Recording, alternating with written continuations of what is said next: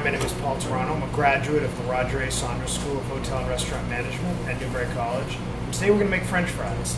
So I'm using a 50 count, which is 52 a case, of potatoes, russet potato. This is a mandolin. Mandolin is a very, very sharp object. It has all sorts of blades on it.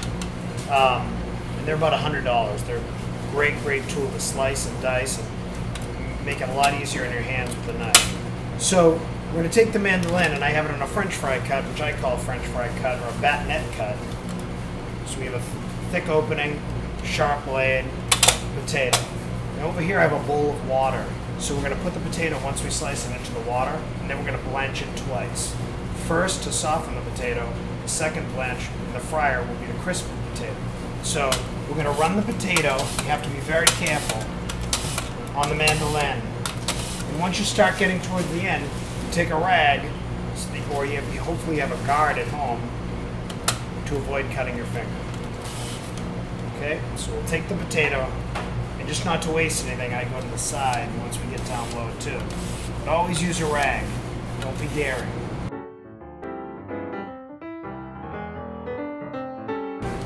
So we'll put the potato in our water. We'll let this sit for an hour or so, and then we'll blanch in the fryer.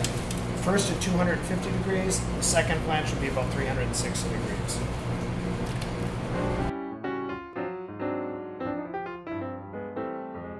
So now we're going to fry the potatoes. I have my russet potatoes drained, water-free, because we don't want them to splatter, especially if you're using a little fry daddy at home or a pot.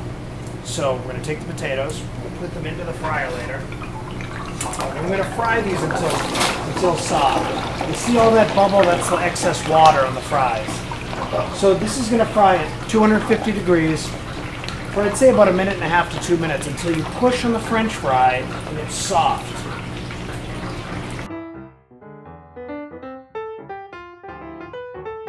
So our French fries have been in a few minutes. They're actually starting to brown. And this is the first blanch. Again, it's 250 degrees. If you don't have a fryer later, which I'm sure most people don't, you could just use a little fry daddy or a pot. You just put a thermometer right in the pot so that you know that you're not going to boil it over and burn yourself.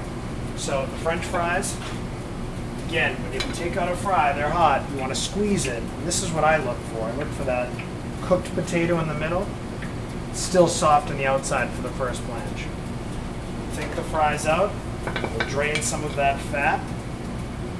I'm going to raise the temperature, we don't want to lose a fry, of the fryer later. Then we're going to put it back in to crisp it up at 350 to 360 degrees, and we'll have our French fries.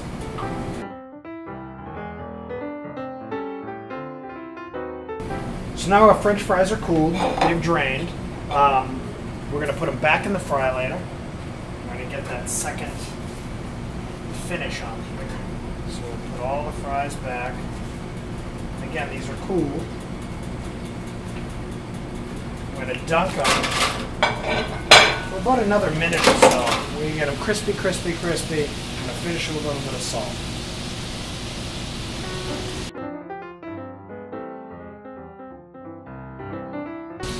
So our French fries are nice and golden brown. We're going to let them drain for a second. And then we're going to put them on our dry towel so that we can get all that extra grease out of there. We don't need to add any more fat to the fry. So take it out, that excess grease, and we're going to put it right on this towel. We'll go right with a little bit of kosher salt. And this is when you can add a spice, right? If you had any extra herbs that you had in your, drying out, some rosemary or even some grated Parmesan cheese. And that's it. Crispy fry.